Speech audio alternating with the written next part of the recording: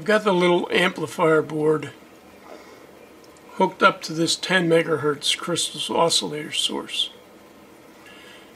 Output here goes through a T, a 6 dB pad, and ignore this open end, I didn't have an elbow. This goes to the number one input on my oscilloscope, which is a yellow trace.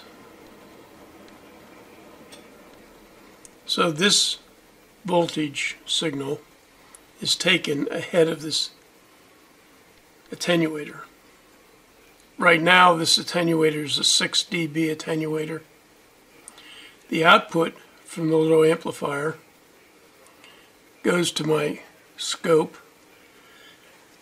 Across the terminals of the scope I have a about 70 ohm termination. It's not an attenuator. This amplifier is designed for like a receive amplifier, so I anticipate I'll need a pad of some sort, an attenuator, so I don't overload the base bias on this transistor. See a nice sine wave here, which is the output from the sine wave oscillator. You can see here it's chopped off top and bottom. Now this is 3.4 volts peak to peak, and this is 6 volts peak to peak. Now I don't really need a lot of gain in this amplifier. It just won't act as a buffer for the oscillator.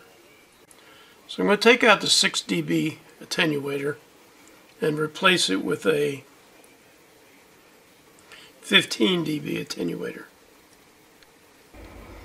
I've replaced the 6 dB attenuator with a 15 dB attenuator. And now if we look at the oscilloscope, there's now about about 3 volts peak to peak being delivered by the oscillator, and the output from the amplifier is 3.36. So there's not much voltage gain there, but it certainly will buffer the 10 megahertz oscillator from any loads imposed externally. I may replace this 15 decibel attenuator with a 10, although the 15 certainly provides a nice sine wave output.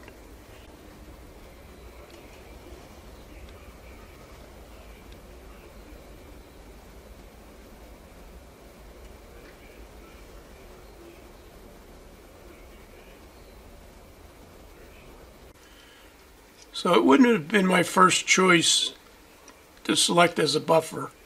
It's just that I had the components, I had the whole kit on hand. So if you have enjoyed this, please give me a thumbs up. It helps with the YouTube algorithm. Thank you.